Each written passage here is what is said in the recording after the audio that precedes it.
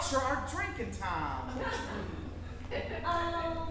You girls are never going to believe this, but there was a big old dead man body underneath my trampoline. Hang on. Mama needs a refill. Hang on. You found a dead man's body? Oh my God, Al. I think we just found ourselves in activity. Wine and murder solving! I mean, we've already seen every single episode of Dateline on the Oxygen Network. So you already know that every single murder starts with a woman who's been done wrong or a man pushed off the back of a yacht. So we're already halfway there. Oh, I'm excited now. Oh, Dana, grab those soft cheeses. Let's go check out that corpse.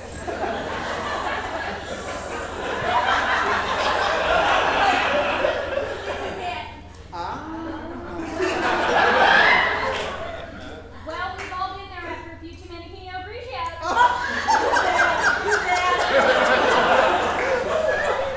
But in all seriousness, this is very tragic. Yes. Okay, I'm trying to get some crime scene photos, but they're all blurry. My finger keeps getting in it. Okay, I'm going to post it on Facebook, see if anyone can ID the body. I'm going to upload it 3 times, cropped slightly differently, just to be safe. You know what? The red polo. I know who this is.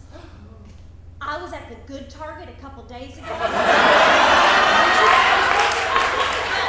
was buying a plank of wood that says "Live, Laugh, Love" for my guest bathroom because it does not have one yet. And this young man rang me up. He said that he liked my earrings, so I said I'm lonely. Then I invited him over to try out my hot tub, and he said no. So I must say I am surprised to see his dead corpse underneath my trampoline. Oh my God, I just got chills. You sounded exactly like Rizzoli and Isles right now. Wait. If he turned down your advances on him sexually, then why is he here and also dead? We need witnesses. Jeremy, did you see this man die? Jeremy, whatever it is that you have in your mouth, you better spit it out. That is an obstruction of justice. Let me go talk to him, okay? If there's one thing I've learned from selling essential oils on social media, it's how to wear people down mentally and emotionally.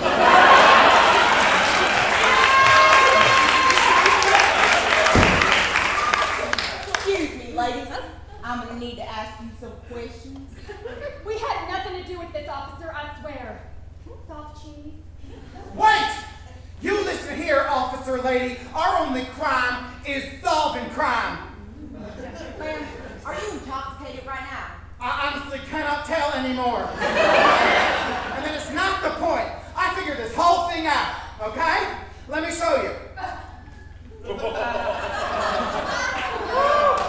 Okay. This bottle right here, okay, this is our dead friend, okay? And this bottle right here,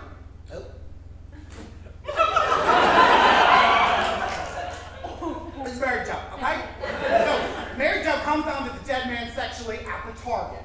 And, Now, hold on, which Target? the good one, okay? Now he declines, okay?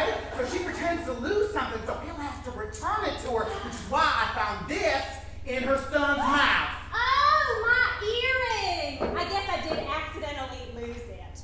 But officer, I did not kill this man. I'm at least 75% certain of that. This man right here? Oh. No, he's just clearly passed out. But all of the blood and all, and oh. You know, I see now upon closer inspection that it is Merlot. You know what? Now that we get to talking about it, I actually do remember this man coming over. We got to talking, poured some wine.